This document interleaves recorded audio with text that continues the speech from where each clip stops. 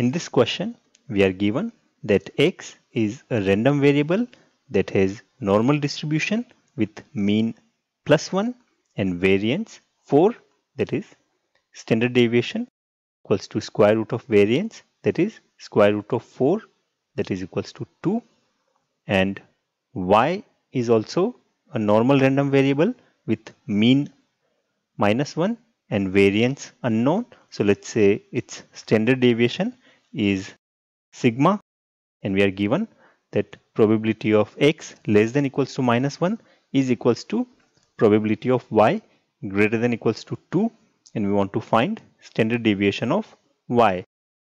So we are given probability x less than equals to -1 is equals to probability y greater than equals to 2.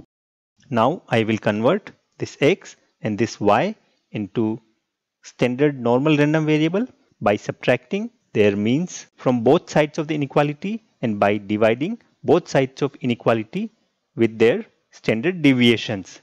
So this gives me probability of x minus its mean is 1 divided by its standard deviation is 2 less than equals to -1. -1 divided by 2 is equals to probability y minus its mean, that is -1, divided by its standard deviation is sigma greater than equals to 2 minus -1 divided by sigma.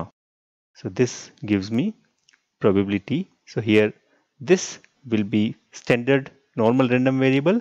Let's call that z less than equals to, here this will be -2 divided by 2. So that is -1 equals to probability of, this also will be a standard normal random variable. So let's call that also z greater than equals to, here this will be 3 divided by sigma.